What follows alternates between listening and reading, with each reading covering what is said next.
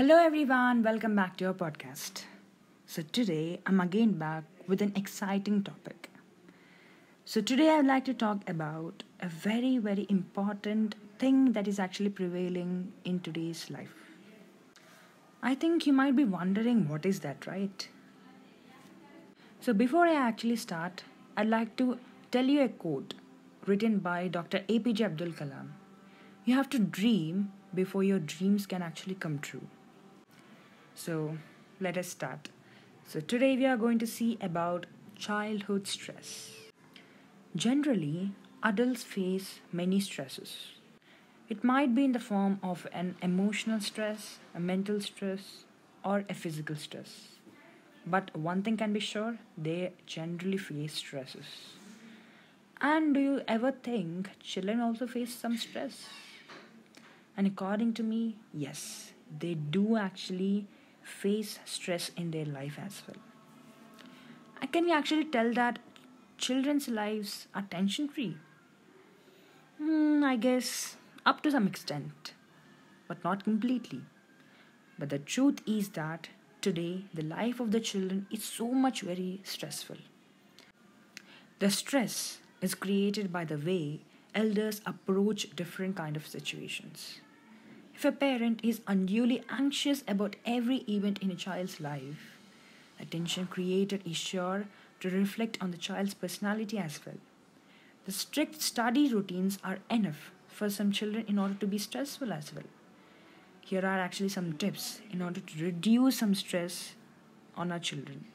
So let us start. The most important thing to remember is that every child is actually different and special. As I already told you, and I'm actually telling it many times as well in my previous podcast as well, that children are unique. They are small, they are different, they are special. It is we the parents who must actually try to understand that we should never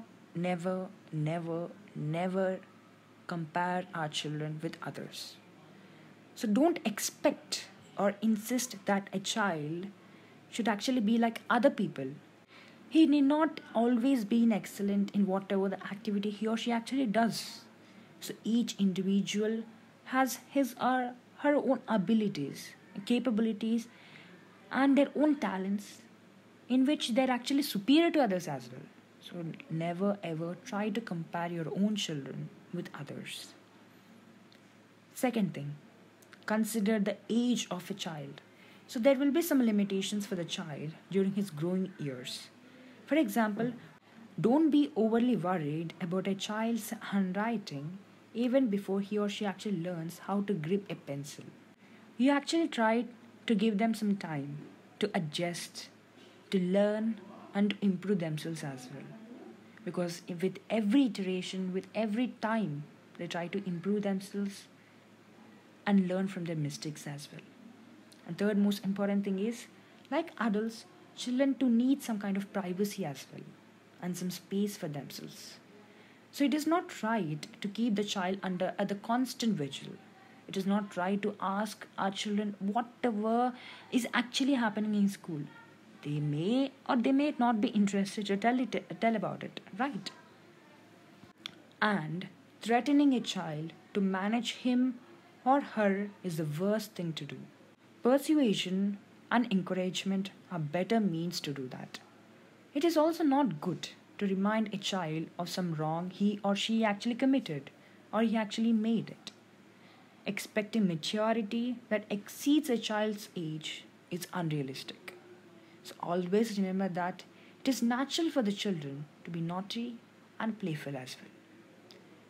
Avoid scolding the child in front of others as well. This can actually have bad impact on them as well.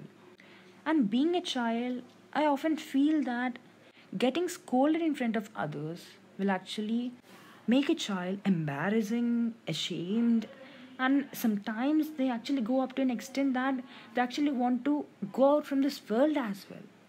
That is the extent that children are actually going into. So unpleasant conversations should always be just between the parent and the child and not to the world, right? So it may not be possible to live without any stress at all, but with some care, with some respect, and with some good nature heart, right? We can certainly make a child's life more beautiful. So that was about this podcast. This is very important that we don't actually make our children's lives more stressful with all the things. And I believe that childhood is a very, very beautiful thing. I think they must actually should be given a chance to explore every part of that phase of their life, because once they actually come out from that phase, they can't experience all the beautiful things.